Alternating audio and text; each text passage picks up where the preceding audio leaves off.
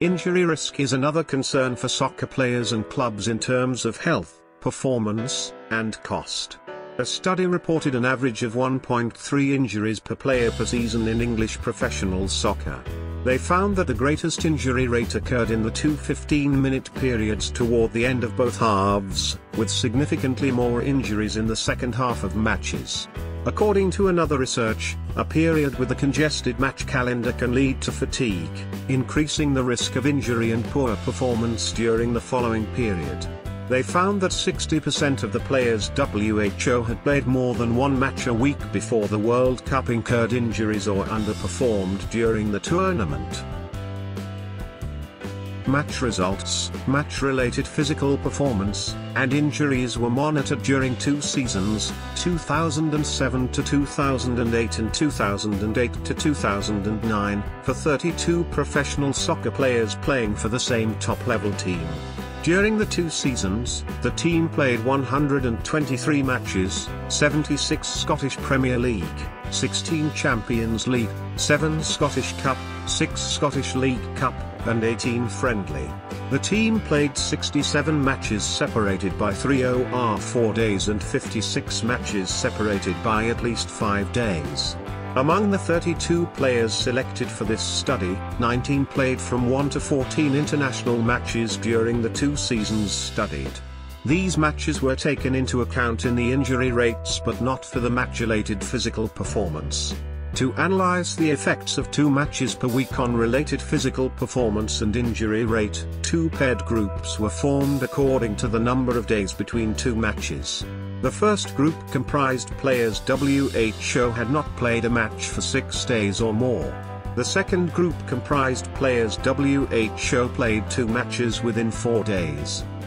The effects of 2 matches per week on match-related physical performance for 23 players was analyzed, given that 9 players were not involved in one of the groups.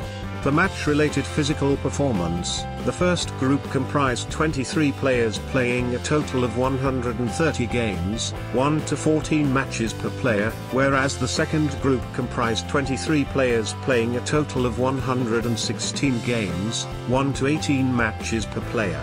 To compare the match-related physical performance, the averages for total distance covered, high-intensity distance, sprint distance, and number of sprints for each player in both groups were calculated. Injury severity was defined as the number of days that had elapsed from the date of injury to the date of the player's return to full participation in team training and availability for match selection.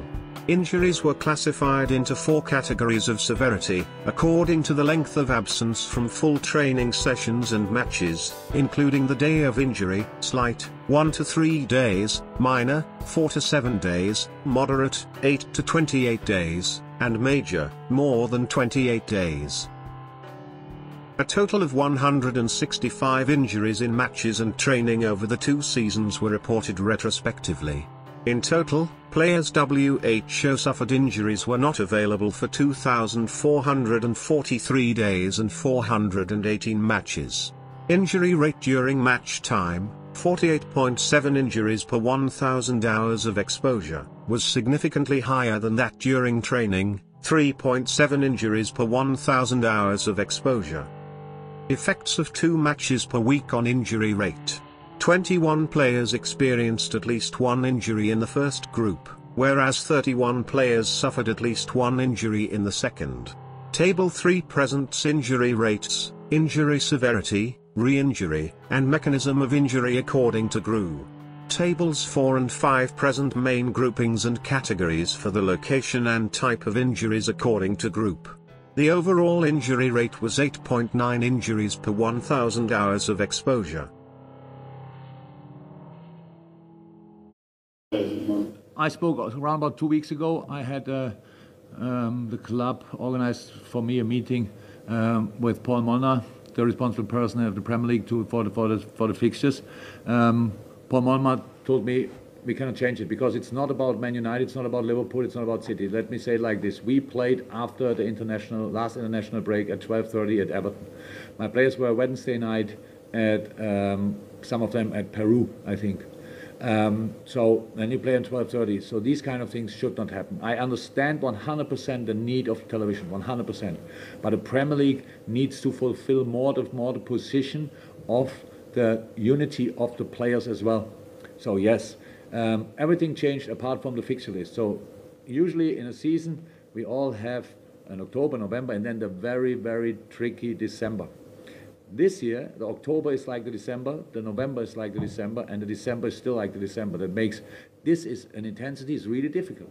So, and now I don't ask, I don't think anybody asks for like you play Wednesday night, and it's completely normal that we play Saturday. It's the 12:30 which is the killer. Tottenham played in Ludogorets and Thursday night, played today at 12. So, with all respect to West Brom, but Tottenham won it late. So because you need then much longer and all stuff. And now people might like it and think, okay, that's a proper competition then, so it gives other teams a chance. The only problem is we injure the players. You cannot keep the players fit with that. So that's really the problem. So it's not about us, it's not about United, it's about the fixtures. And yes, we all agree, I spoke today, that, and again, we have to talk again about the 5 subs. And if still the, I don't know, 14 teams say, I'm not sure they will say that 5 subs shouldn't happen, then that's at least, let us sub 5 times when we play each other, the top 6 against each other. I have no idea if that's possible, but we have to find solutions because it's so tough. This year, we get it. We want to play football 100% with all we have. We need to play football. It's great for the people. It's great for us. Everything is fine. But Wednesday night and 12:30 should not be allowed. In that week now, Ole was right. So City and us, we played on Tuesday. So there are always 2 teams who play Tuesday and 2 teams who play Wednesday. If the Tuesday teams are in contention now for the Saturday 12th, whatever, that's okay. It's not nice, but it's okay. But the Wednesday teams should not even be in consideration for that game. Just not. So Sky, BT, Premier League, whoever, BBC, whoever, they have to talk. We cannot deal with that situation like we always did before, because otherwise, and it's very important, the FA has to be involved. Tonight we lost Trent Alexander-Arnold. I'm pretty sure Gareth Southgate is not fine. And if we continue like this, and hopefully we can play the Euros in the summer, hopefully we can play it. If they happen, let's see who will be part of that. Which player, what players. So everybody needs to go on the table. It's fine, we found a solution to play on, that's great. But now we cannot stop thinking, we have to start thinking new.